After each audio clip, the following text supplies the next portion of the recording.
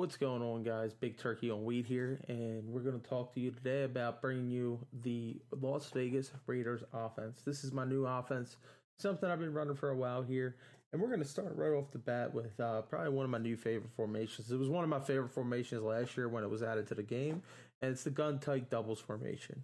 And the first thing we want to talk about is different plays that you can run. The main play out of this formation is the beat man. Obviously, with man being such a meta this year, you really want to have something that has a lot of man beaters on it, and we're going to be looking at zig under. So on defense, we're going to come out and we'll call it like a dollar man. We'll do cover man blitz, and as you can see here, the zig routes, they work very well versus man. The slant route, the flag route, so they're shading inside or outside, and we'd really like to put Ezekiel Elliott on a hard flat, like a table route on the right side if we have backfield master. Obviously, if you don't have backfield master, you can still do this. It just makes one less route that you can come up with. Now, I can't really use the defense in this scenario because I don't have two controllers for PlayStation 5 yet, but you're going to be able to get and see what we like to do. Now, the first thing I like to do is I like to send square on a go. And the reason why that is because it sets up a few of my other plays that I like to run out of this, particularly against the zone defenses. And basically cover three, I like to run that go and try to hit it up the seam on the outside shoulder. But we're talking man defense. So I'll usually run the play like this. Sometimes I'll smart route that X route, and it'll shorten up that route a little bit. You can also smart route triangle to try to get the user out of the center, but usually this circle route here is so far out of the center that the computer or the user is going to be out of there by the time it gets there anyway. So he's just going to come out, he's going to stick right there, and he's going to come back across the middle. Now, what I like the most about this route, and you're going to see it in my gameplay, is when he comes back across the middle, because I have this go route here and I have this cross route and everything is fading to the right side, he comes back across the middle to a lot of open field. Now, Michael Gallup doesn't get a lot of separation there, but when you got guys like Julio Jones and you got guys like Marquise Brown, the new Marquise Brown, that are very maneuverable in the open field, this can result into really big plays. And versus man, he's almost always going to get that inside track. We love it. It's going to get you good yardage. And like I said, the biggest worry is the user to come across and try to hit that. Now, what happens is like I said, the user comes down, and maybe that's what he's going to try to take away. That's where we're going to try to hit Cooper over the top, and if he really wants to come down and try to fade that route, I mean, hitting Cooper over the top there on that post is almost unguardable from any kind of man defense. He's basically going to have to run safety zones in the hook zones to be able to really stop that and be able to allow himself to man. And if he starts doing that, we're going to start fading over here and sliding to the right and trying to hit the tight end. Now, your tight ends are going to be a lot better than Dalton Schultz. So that's just our man beater. It throws a lot of man beating routes out there. Now, one of the other ways that you can run this is with the CeeDee Lamb running on the outside. You can still run that without the go, because that's also a man beater over there, and that's really, as he ran, a terrible route there. But really, I would smart route. I usually change that to its normal zig like that, and the goal here is just to try to get him on the outside shoulder with some room to run up the sideline. Like I said, CeeDee Lamb with his rookie card here is not going to get too much separation. But you kind of see what we're trying to do is get that little separation there, and then it gets you room to run. So a lot of things in this play when you're playing man defense is going to get you some ability for room to operate. So the second thing I want to kind of show you here is what we like to do versus cover three.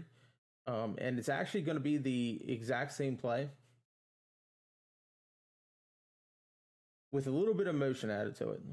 We're gonna add a little bit of motion where we take.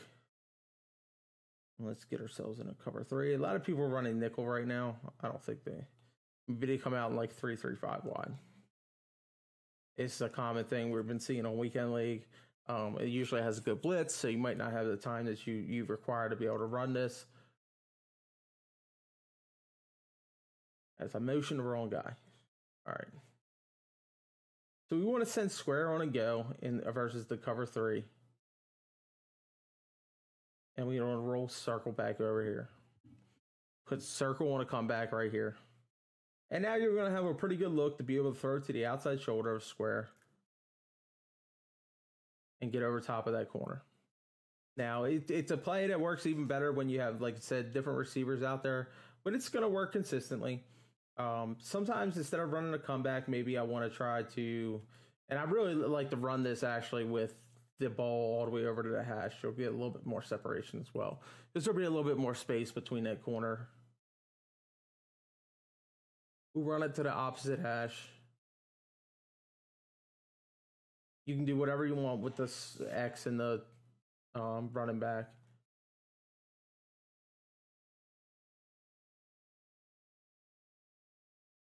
And you try to get it over top of that zone.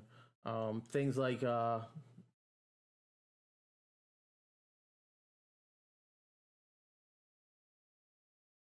sometimes I'll put him on an out route if he's fading that play with how much ground he's actually given right there. And it kind of hesitates him a little bit more. Now he almost picked that one off. But that's what I like to do is to try to get that deep ball up over top of him with the cover 3.